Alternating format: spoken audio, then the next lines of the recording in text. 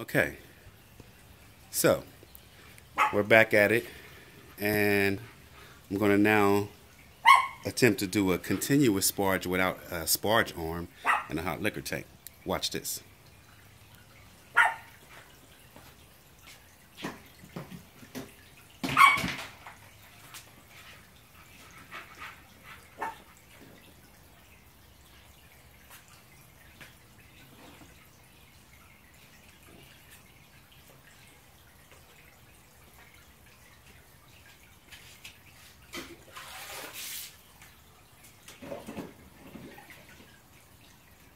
Stay sanitized.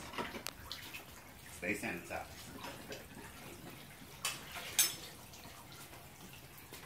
Alright, here we go. This is how I'm going to attempt to do my continuous sparge by hot water here and using my spoon and I'm sorry. You do have to release the valve to let your beer out into your container now. And not too fast. And not too slow. And you want to keep a nice water bed over the top as you drain your work. So I want to keep doing this.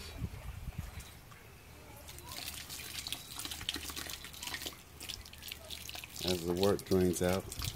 And I want to collect at least about 7 gallons when I'm done.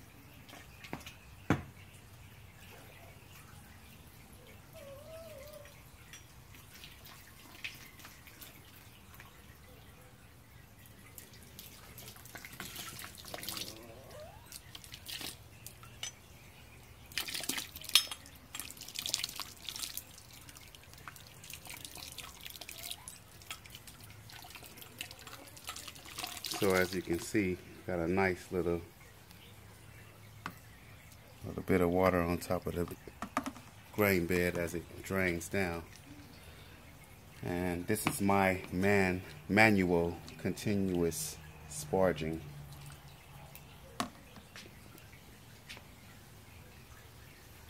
Nice sweet work.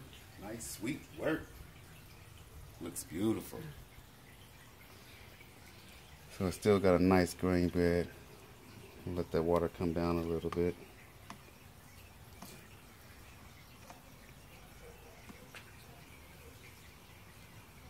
Okay, open it up a little bit more.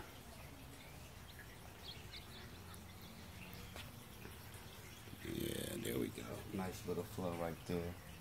Still got a lot of water on top of the grain bed, so I'm gonna let that come down.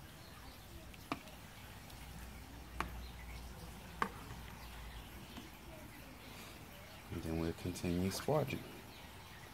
Ooh, that water's hot. Don't burn yourself. Don't burn yourself.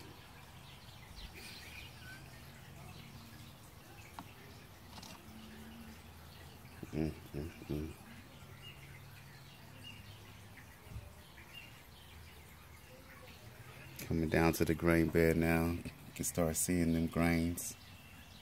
So we want to keep a layer of water on top of that. And that's what I call continuous sparging.